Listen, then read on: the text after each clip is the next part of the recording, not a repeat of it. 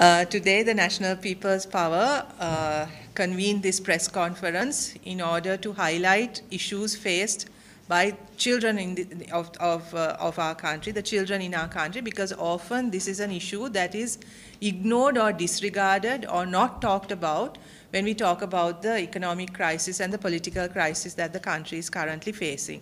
We talk about our dwindling foreign reserves, we talk about our GDP, we talk about the need for debt restructuring, but we often forget that at the end of this, the impact of this is actually felt by people, by families, and especially by children.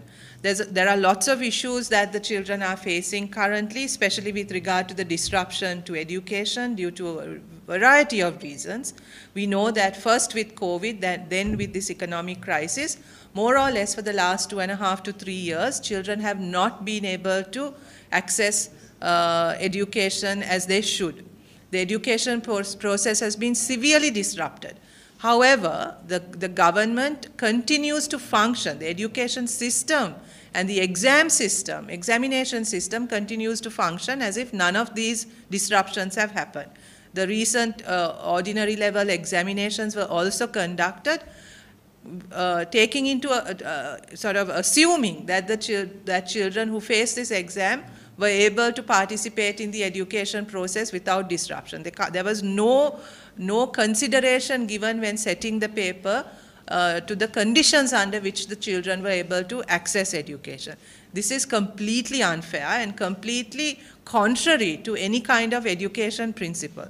This is not something that, this is something that the Ministry of Education, those responsible for education, should have prepared for, because none of this came as a surprise. We know that the education system was disrupted. We know that the online education system was only accessible to a minority of students. There is no evidence to say how effective any of this has been, and yet there was no plan how to respond or how to anticipate the impact of this situation on the actual performance of the children, and the assessments are continuing as if under normal conditions. This is extremely unfair.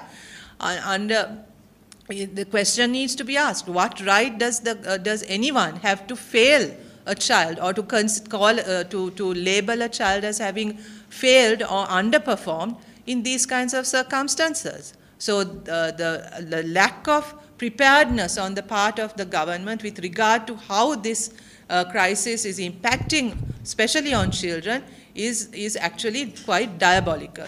The other issue that we want to highlight is also the mental health and psychosocial issues that the children in particular are facing. These are not currently priorities for the government. The preoccupation of the government seems to be on how to continue to stay in power.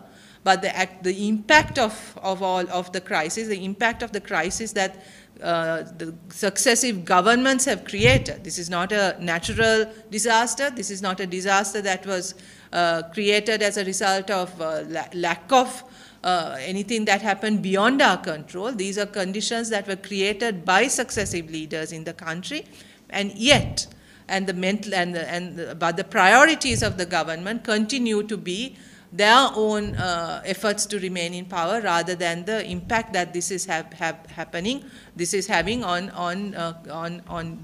children and on their caregivers. The stressors that this crisis is having on caregivers, on parents, is also affecting the well-being and psychosocial well-being, the mental health and psychosocial well-being of children. We know that there have been an increase in reporting of incidents of violence and abuse and domestic violence, and we call upon the authorities, even at this late stage, to set in place systems to prioritize mental health and psychosocial needs as much as other factors, because the failure to address these issues will have long-term consequences, not just in the moment, but for generations to come. Once again, we know that this is the leaders that we have do not care for the well-being of the citizens of the country. We know that they have no empathy. We know that they don't understand the realities of our lives. Yet, we have no other option but to keep reminding them of these issues, to keep highlighting these issues, because it is essential that we as citizens continue to agitate, to bring our concerns forward, to keep raising these issues with this government and with our political establishment, and to organize ourselves to fight against, to resist this type of governance, this type of political leaders who do not seem to care about the real issues or the real problems that the citizens of this country face. Thank you very much.